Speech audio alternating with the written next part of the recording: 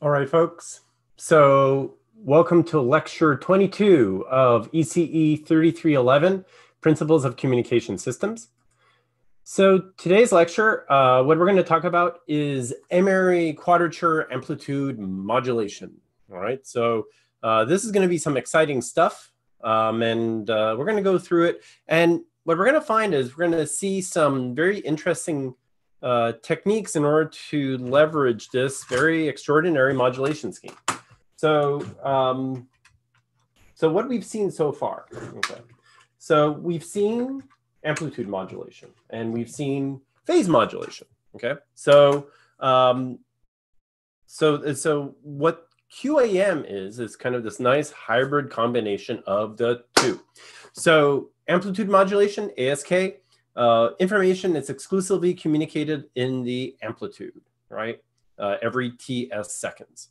On the other hand, PSK modulations is entirely communicated in the phase of the said waveform every TS seconds.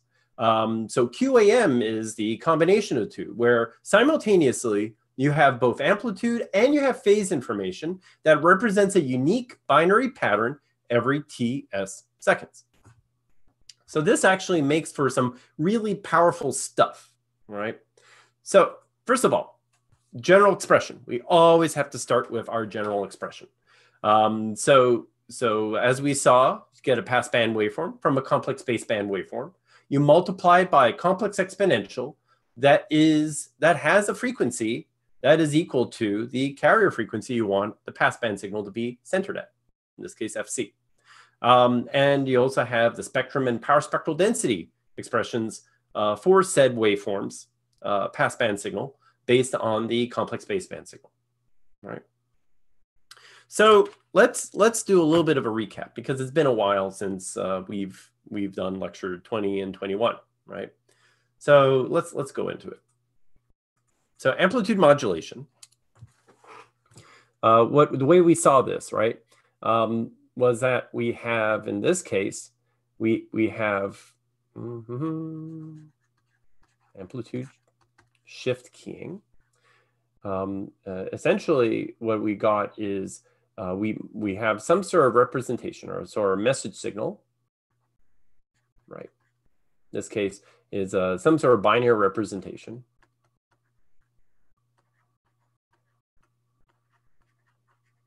Okay, or pattern. And this gets uniquely mapped. I hope I spelled uniquely wrong. Mapped to a G of M of T. Okay. And this, okay, the mapping is to the amplitude. Okay. So this is where the information is contained. Okay. So the message info contained here. So phase is constant, we hope, right? That's why we have phase lock loops. And frequency is constant. Again, we hope. So here what we saw was something that looked like this in class,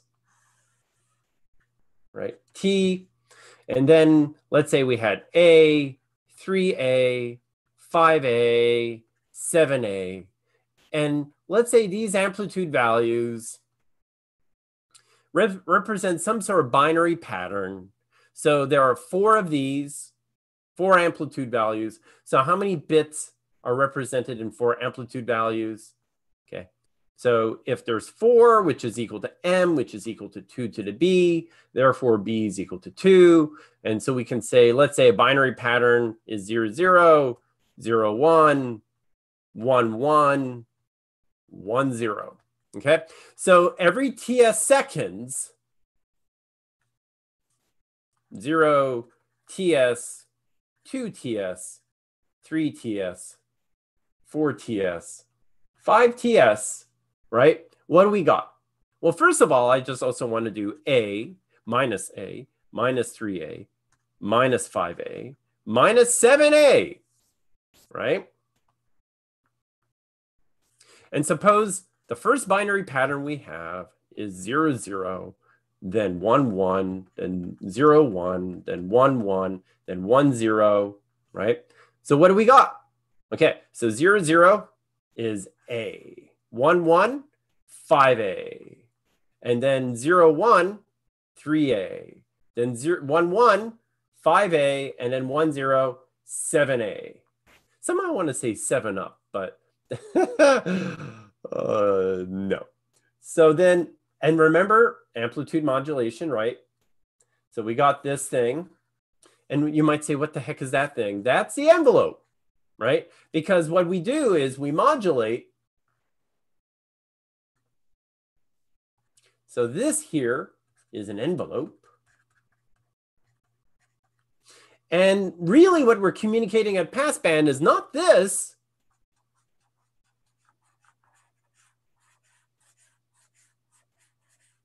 But constant frequency, but the amplitude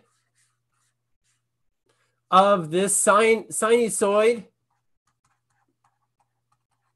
okay? Sinusoidal waveform is changing, okay? Phase is kept constant, frequency is kept constant, but the amplitude changes every TS seconds, okay? Amplitude phase shift keying. And then phase shift keying, what we saw there, PSK, amplitude is kept constant,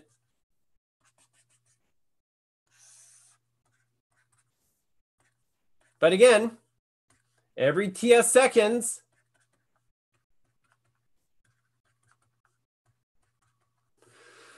mirror. What happens is, let's say up, down, up, down, up, down, up. And then let's say this was BPSK. This is a 0 representation. And let's say they're 180 degrees different. We would have a phase change of 180 degrees. 1, 2, 3. Correct. Yep. 1, 2, 3. Nike. Yeah. I goofed. See, that's why I hate PSK. I can't draw. Okay. 1 cycle. 2 cycle. 3 cycle. Since we're going to 1 to 1, there's no phase change. 1 cycle. 2 cycle. 3 cycle. Phase change. 1, 2, 3. Okay. So here we saw the phase change. Here, none. There, yes. There, yes. So the phases, right, might be something along the lines of, let's say, 0 degrees phase change, 180 degrees phase change, 180 degrees phase change, 0. So 0 degrees phase offset, 180, 0, right? So this is all nice, but very difficult to visualize, right? So lo and behold, we looked at something called constellation signal. Let me add a word before that. Signal constellations.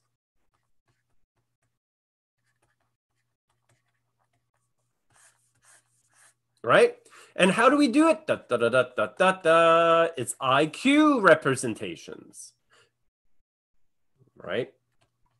And what we do is we have in the IQ plane, we have the I component.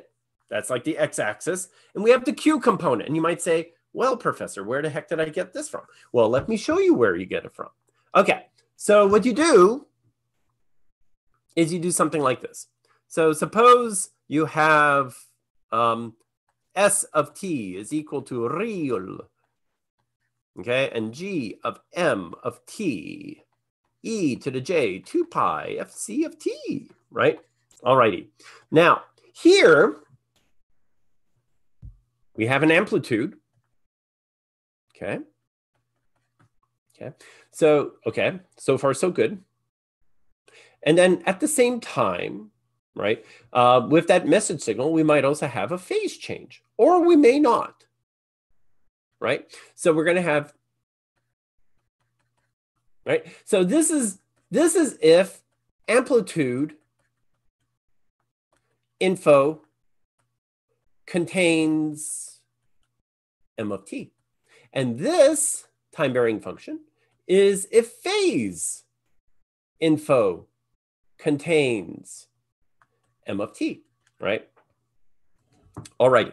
So if we express this, okay, so let's get rid of the m of t for now. So I mean, sorry, the t factor here. Blah, blah, blah. Go back to Brown.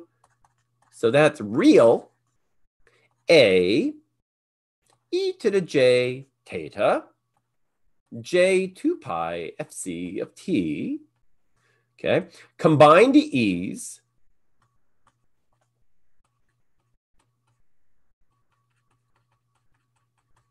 Okay, okie dokie, right? Now, Euler or Euler. Every time I think of Euler, I think of the Edmonton Oilers. I don't know why. So now Euler says, all right, theta j sine.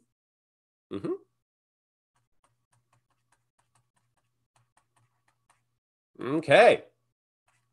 So now we know this is complex. Out you go. Well, it's not goes to 0, but it's not considered. It's not passed through the real operator.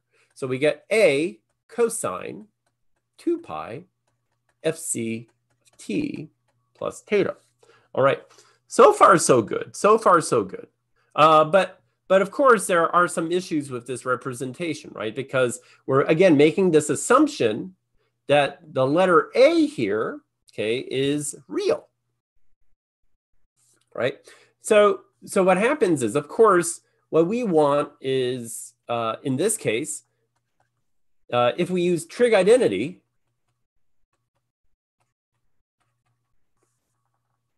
what do we get? So what we get here is, what is it? Cos A plus B. So it's going to be A cos A plus B. Cos A cos B.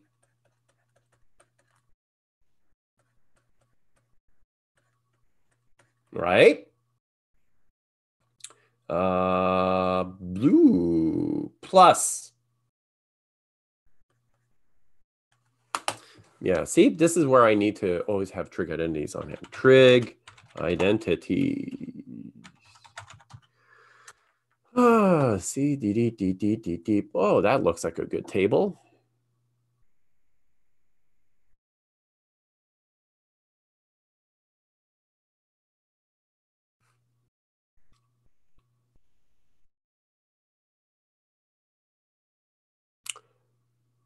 Shucks. There we go. And then sine mu minus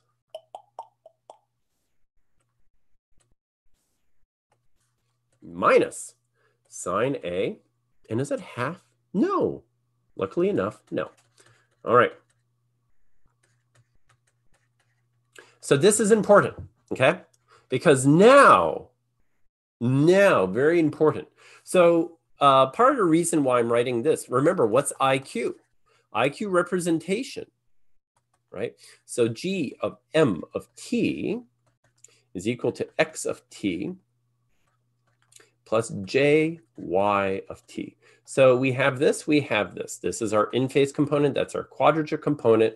And again, the reason why I wrote this out, this forms the basis function for the IQ domain. This also, basis function, right? IQ domain. This is basically the I basis function. That is the Q basis function. And then what do we have in terms of representation? What we have in terms of representation is we have the amplitude and we have the cosine of the phase. Here we have the amplitude and the sine of the phase. So now, going back to our signal constellation, how does this translate? Well, this means, okay, is we have A, okay, so some distance from the origin, okay, of your IQ plane, correct? Okay. And what ends up happening is this is also rotated by theta. So at the end of the day, that signal point here, okay, it's going to be A cos theta, mu, mu, mu, mu, mu, mu, mu. And the other one's going to be minus. Okay. So that's signal constellation point. Okay, this is a signal constellation point.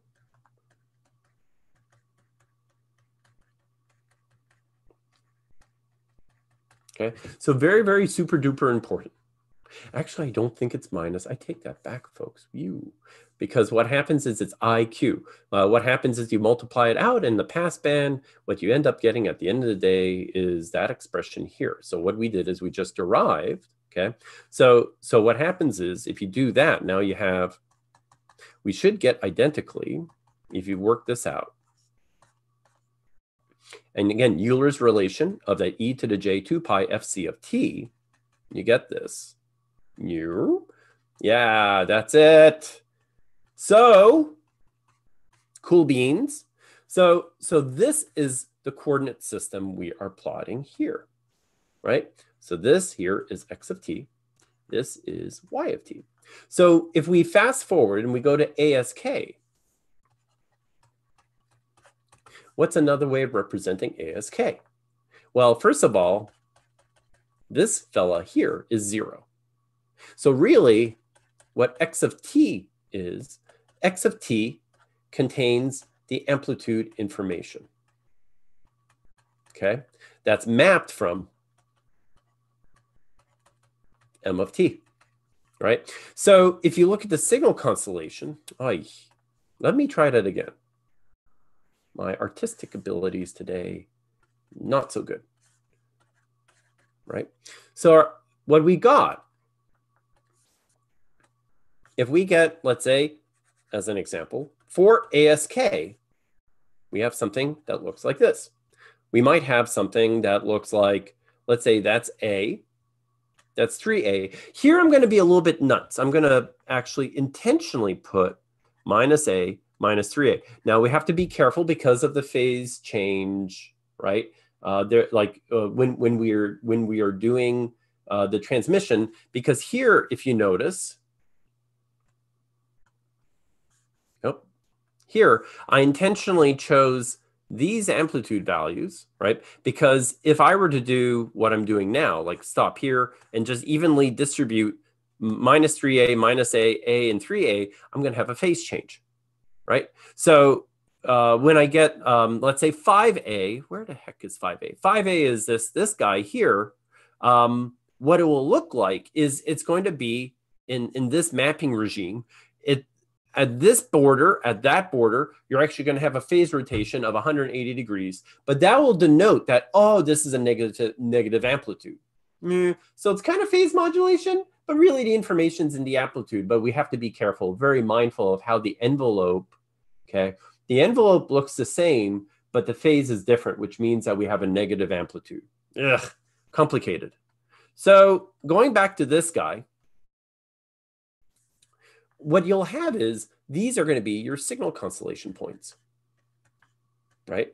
And the signal constellations are going to be x of t and 0 because y of t, right? This is a one-dimensional modulation scheme. Okay, cool. Hold that thought, right? So each one of these fellas, okay?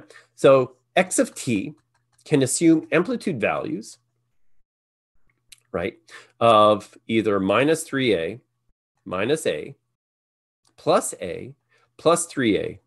And this will be dependent on what the binary pattern is equal to, what the message is. Is this a 1-1? Is it a 1-0? Is it a 0-0? Is it a 0-1, right? Unique pattern. Okay. And then, of course, what happens is if you pass it through a noisy channel at receiver, at the RX, not a prescription. It's not a prescription. Okay. ASK, let's say in this case for ASK example,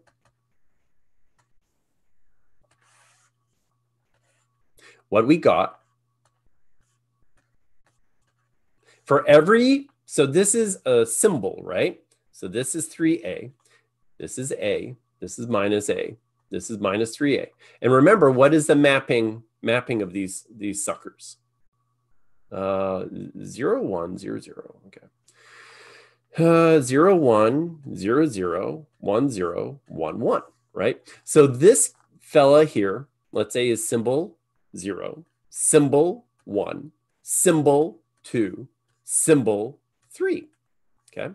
Now, at the receiver, what happens is noise corrupts the amplitude in both I and Q, right? That's Q, that's I. So what's going to look like is there's going to be a cloud of points.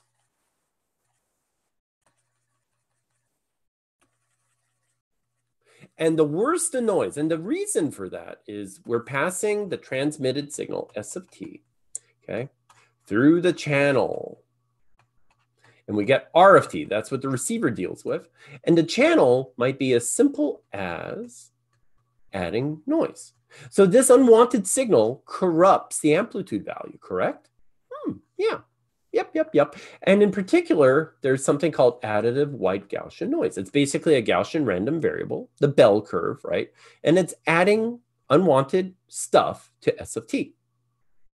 So what ends up happening is we get at the receiver, not these perfect crisp little points, but we get a cloud. And so what ends up happening is folks usually decide based on who the closest ideal points are, and you map towards them. So the decision boundaries, so it's usually the halfway point. The decision boundary, the decision boundary, are here.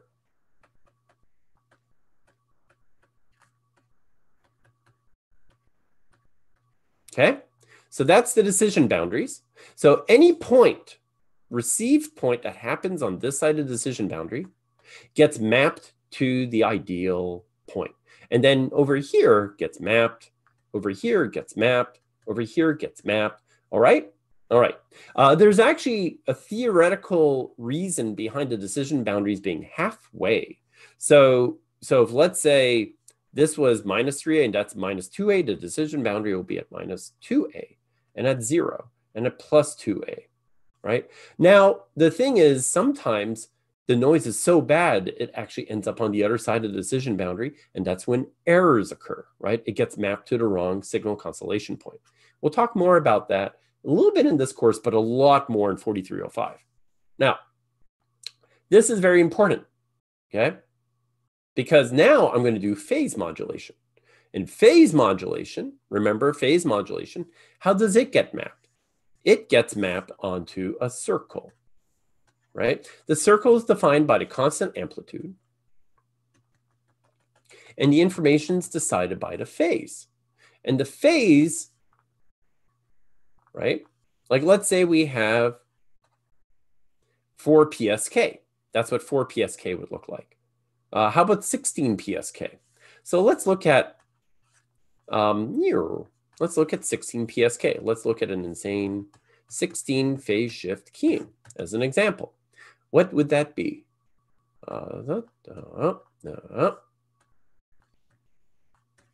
This is what 16 PSK would look like. Amplitude information contains no information about what each symbol is.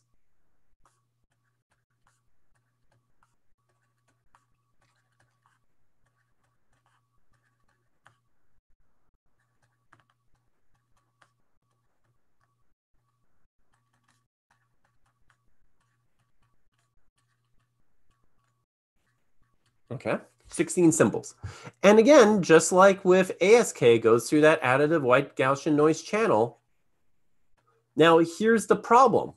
The closer those signal constellation points are, and that happens the more phase values we use to represent larger binary patterns, right? Because recall the expression.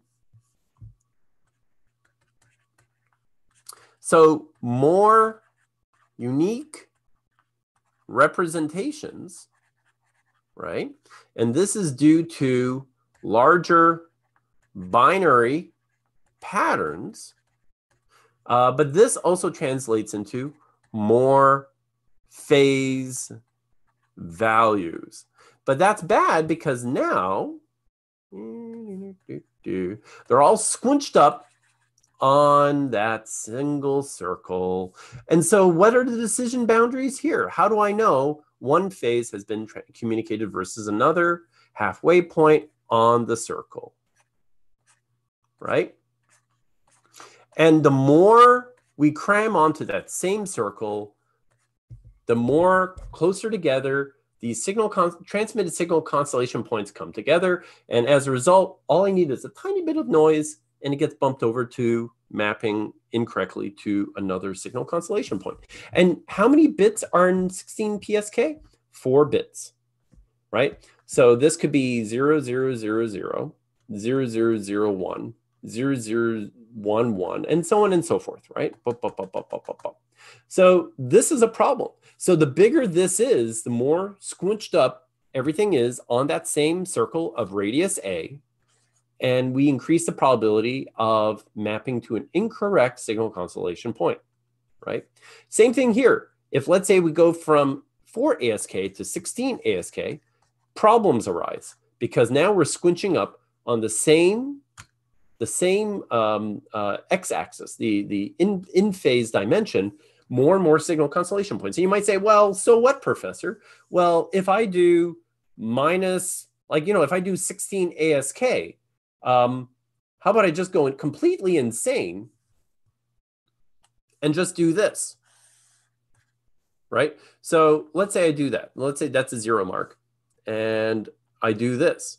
Let's say that's A, 3A, 5A, 7A, 9A, 11A. So how many points? 1, 2, 3, 4, 5, 6. 13A, 15A. So that's 8 points. And then do the exact same, but negative on this aside. Okay, now you might say, yeah, just do that.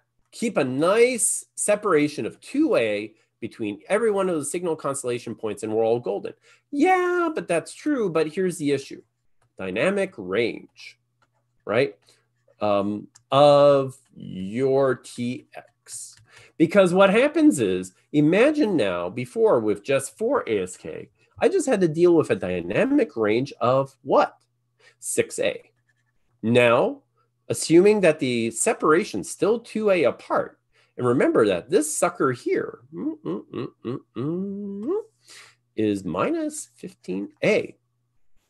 This is kind of a big problem because now I have a dynamic range of 30A. I'm going to speak German, verboten. This is horrible, right? The dynamic range, imagine your poor power amplifier has got to compensate for this. So you either have to get a really, really expensive power amplifier and other RF components, or I shrink the dynamic range. And you might say, why? So let's say that's your power amplifier at the TX, right? What's its transfer function? FCN is function, right? So ideally, we want to stay in the linear range, right? Linear range. But what happens is at some amplitude value, it's going to saturate. Saturate. That's bad. That's super bad news. Saturation. So because what happens is anything that goes above that, any sort of voltage, any sort of signal that occurs above that gets clipped. And that's a huge pile of beans to deal with, right? So, okay. So the problems. Okay. So first of all, we have dynamic range considerations.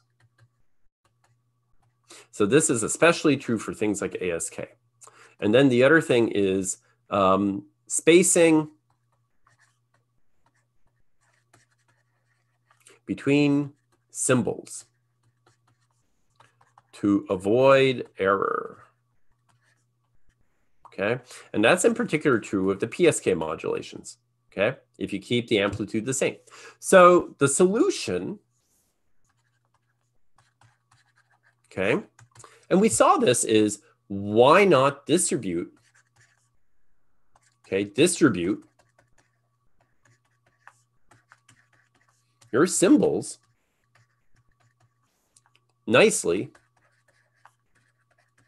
across IQ. Yeah, no, seriously. Why not I do this? So let's say I keep a nice boundary. Let's say I don't want to exceed my dynamic range like that and like that. Here's my origin. That's I and Q. All right. So why not I do something like this? It's like, okay, let's also let's put a bounding box there. We don't want Q to exceed it either. And we don't want to squinch everything up like insane, right? Across, like, you know, we want minimum 2A separation, okay? Because then our receiver has a very good chance of not messing up in terms of decoding. Like, we calculate a probability,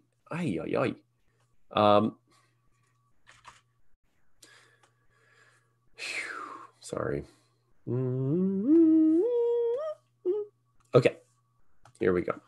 Now, so what do we do? What we do is the following. Let's say we put a symbol here, here, here, and here. Okay, that's great. That's the maximum. We do not want to tempt fate and mess around with our radio frequency front end. So let's say that's symbol 0, symbol 1, symbol 2, symbol 3. Okie dokie. Now 2A apart. Cool beans. How about symbol 4, symbol 5, symbol 6, symbol 7, 8, 9, 10, and 11. So here, well, let me use a different color. Let me use blue. There we go. That's 2A, and it's still respecting that bound. 2A, 2A, 2A. You get my picture, right?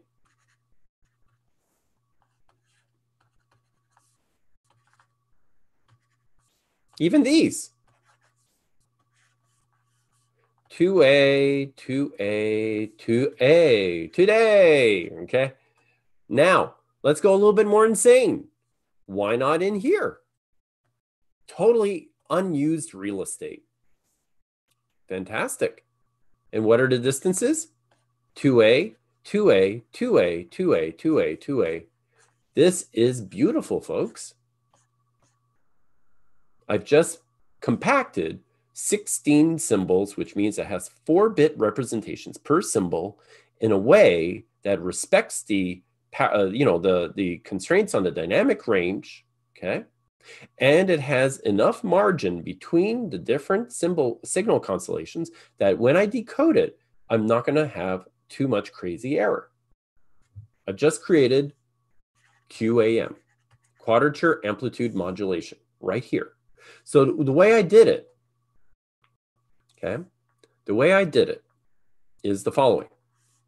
The generic expression for quadrature amplitude modulation, the G of M of T, is A of T cos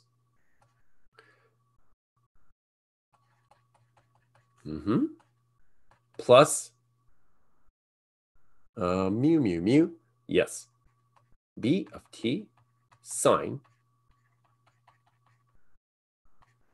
and that's a J. So that's what I've done. That's my X term. That's my Y term. So that's what I've done.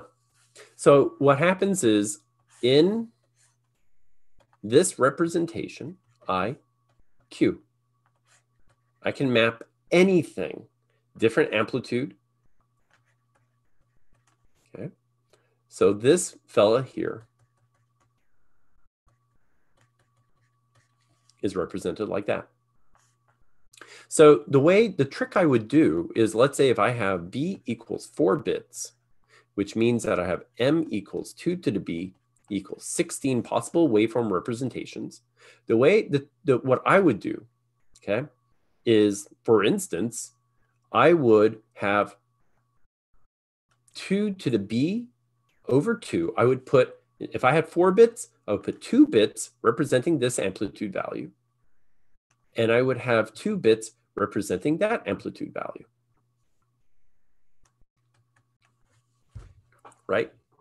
So what I could do is something along those lines. I mean, that's one way of representing this waveform, right? Is let me think.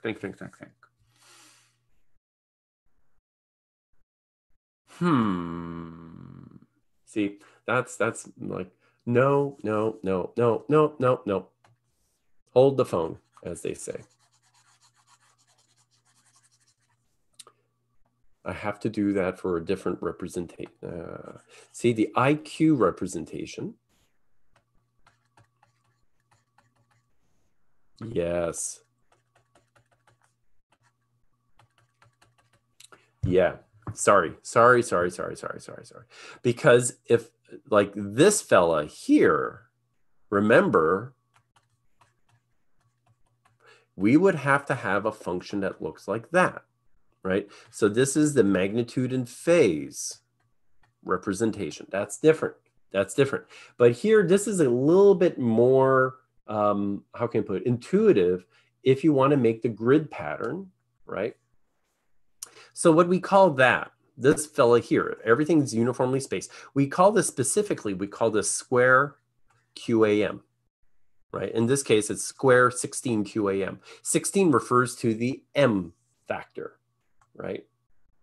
And then what happens is each one of these signal constellation points could be 0, 0, 0, 0, 0, 0, 0, 1, 0, 0, 1, 1, and so on and so forth, okay? So this is actually quite beautiful stuff, right?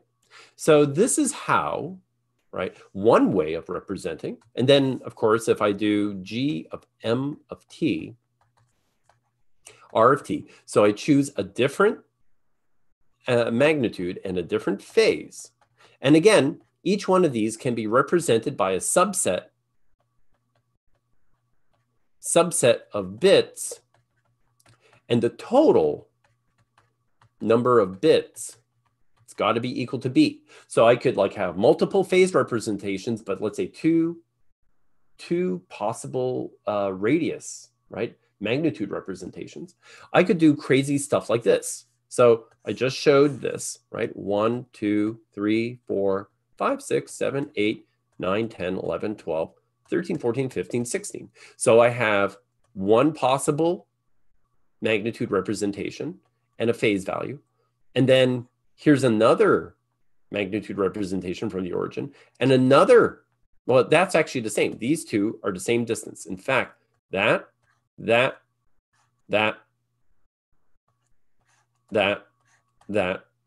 and that, they all are the same. Cool, right? This, they're all the same distance. And then last but not least, these fellas here. Okay, so we have 3 separate possible magnitude representations, right, from the origin. And then they each have a different set of phases as well that can be represented here. All right, I can dig it. Now, that's one, right? So that's the square representation. I can also make it a rectangle, but square. But I can also go really crazy and do this. I could do, let's say 1, 2, 3, 4, 5, 6, 7, 8. And this has radius 1. There's 8 phases. And then I can do 1, 2, 3, 4, 5, 6, 7, 8. Another 8 signal constellation points, different radius, R2, right? And also different phase values as well in the IQ plane. This is also totally 100% kosher, and it's 100% QAM. So the message here is QAM information, bit information is contained in the radius, okay, as well as in the phase. Very, very, very important. So it's a combination of both worlds. It's a combination of ASK in terms of using the amplitude information, and it is PSK. There's phase information that's contained with it. So it's really, really powerful stuff. Seriously. So it's great. And so that's why a lot of different communication systems, digital communication systems, use QAM a lot. In fact, what you'll find in practice is you're going to have BPSK, but BPSK is essentially like BASK. So, all right. Then you're going to have QPSK, all right. Then what you'll have is 16 PSK, right? But then what happens is you're going to have things like, let's say, 6. So usually the limit in terms of PSK is like 16. That's like the absolute maximum before you have like an atrocious amount of errors. Then 256 QAM, and then even higher depending on how robust your communication system is. So here, there's a method behind the madness here, right? So BPSK tends to be very robust. It's either 1 or 0 that got transmitted, right? Robust, not high throughput or data rate, right? And then it progressively gets better and better until you get here, which is not robust. It's brittle. You have tons of symbols that can be represented here, right? So not robust, but if the conditions are awesome, you can have very high throughput. Amazing, okay? So that's the thing. A lot of communication standards, including Wi-Fi, have this kind of range. It could select. It could say, oh, the environment's pretty good, so I'm automatically going to switch to blah. So the deciding factor, choose which one to choose,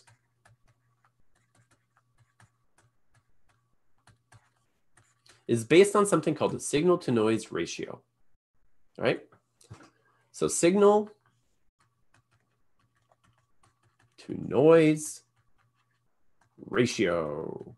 And so it's basically like if you take the noise power, so 10 log 10.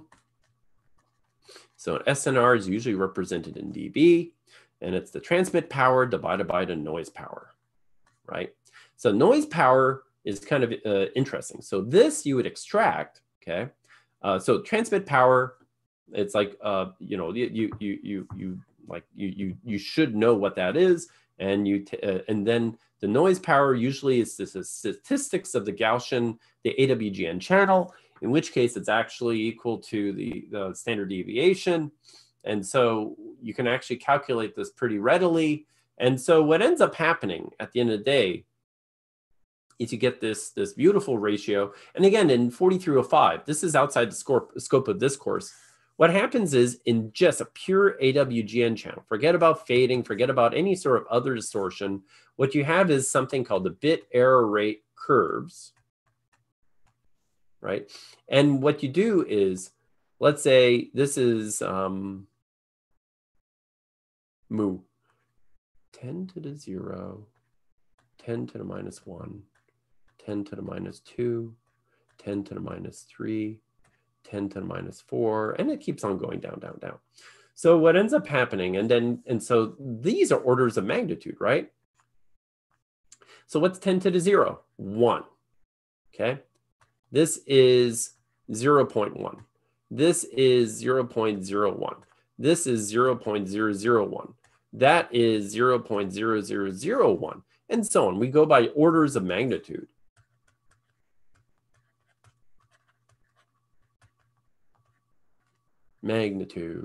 All right. And here, this is signal to noise ratio in dB, decibels, right? And this is a power value. What you'll get is, let's say that's 0 dB, signal noise ratio, 1, 2, 3, 4, 5, and so on and so forth. And what you'll get is something that looks like this. So what you'll get is these like what we call waterfall curves. Beautiful. And so this waterfall curve might correspond to BPSK. On the other hand, so you need very little signal noise ratio, right? You just need a little bit of transmit power over the noise power, because what again is that relationship in regards to? This.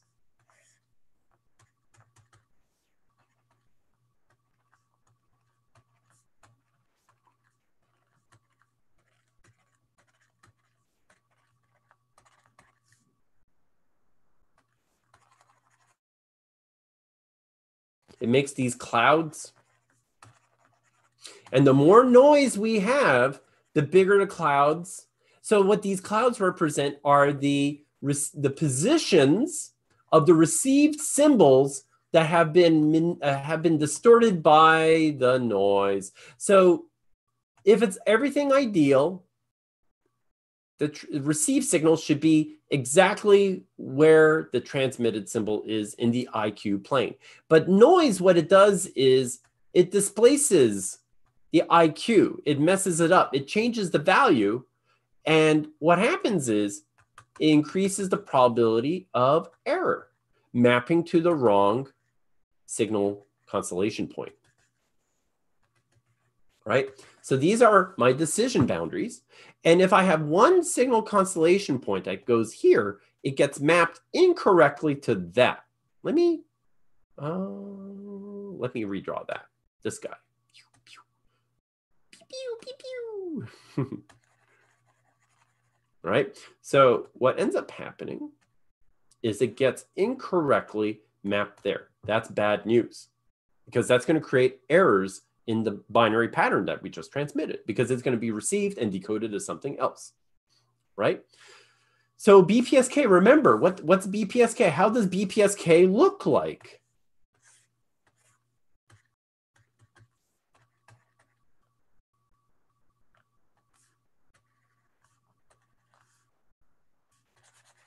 And after being received, like that. That's quite a distance to get accidentally decoded into the other symbol, right? As opposed to here, where, you know, it kind of gets a little bit more complicated. So what these curves show, so this is for BPSK, and let's say 64 QAM is like over there, right? It's usually around like 16 dB. And for SNR before it starts going down.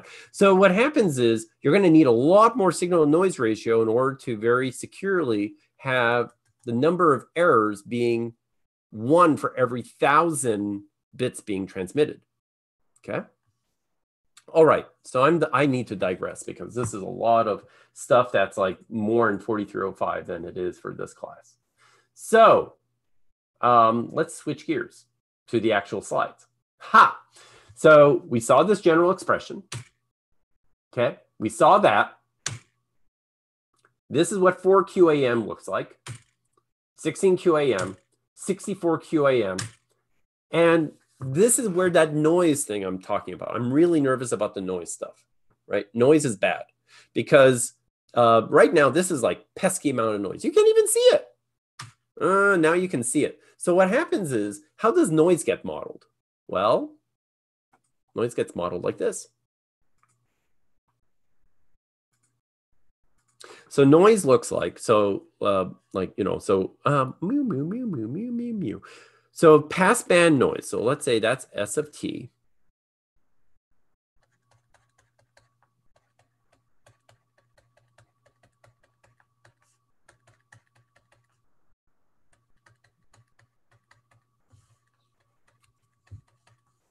And then noise, right? So the received signal will look like the transmitted signal. So this here, very important, you'll see this all the way in ECE 4305. This is our signal model. Signal model. And so noise, transmitted signal, TX signal, received signal. Okay, now the problem is the noise here has an in-phase component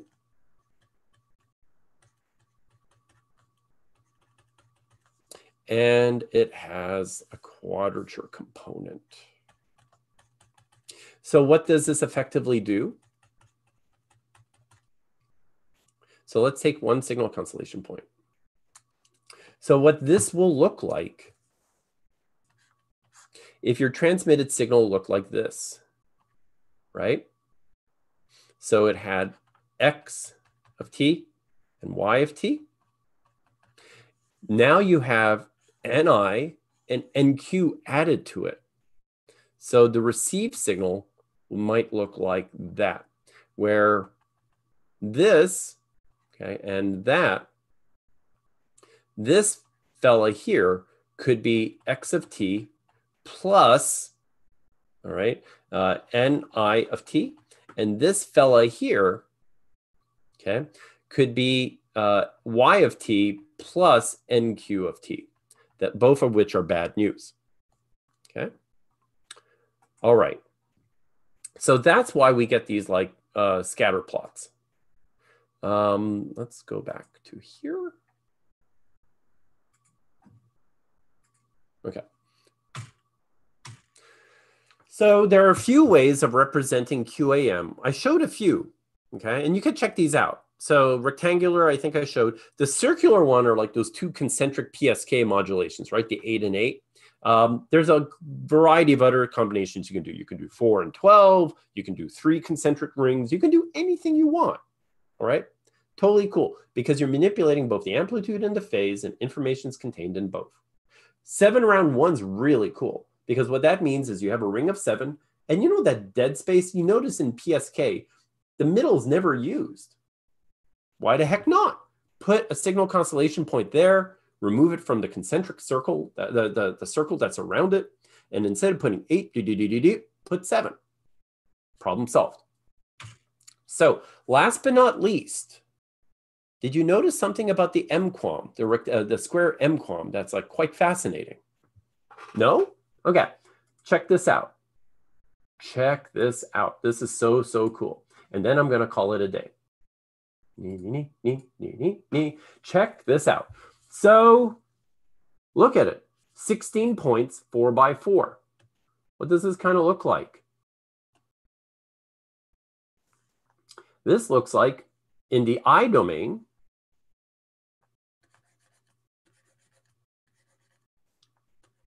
what is it? Minus 3a, minus a, 3a. How do I demodulate this? I extract out, the M-ary QAM symbol. I extract out the I component, and I apply an ASK demodulator to it. That's what it is. This is amplitude modulation along the x-axis, along the I-axis. Then, likewise, 3a, minus a, minus 3a. This is ASK modulation in the q-axis, right? So it's ASK, ASK. So what I could do is I take my QAM symbol,